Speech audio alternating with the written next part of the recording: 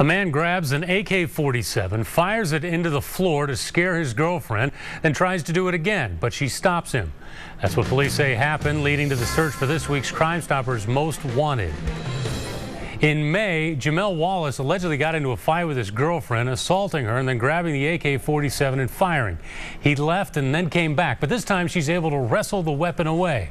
Wallace is wanted for being a felon in possession of a firearm, making terroristic threats.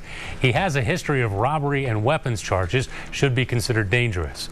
Wallace is 23 years old, 5'8", weighs about 170 pounds. Now, contact Crime Stoppers one of these ways if you know where he is. Call, text, or email that tip, and whichever way you choose, you'll remain anonymous and could be eligible for a cash reward. A downtown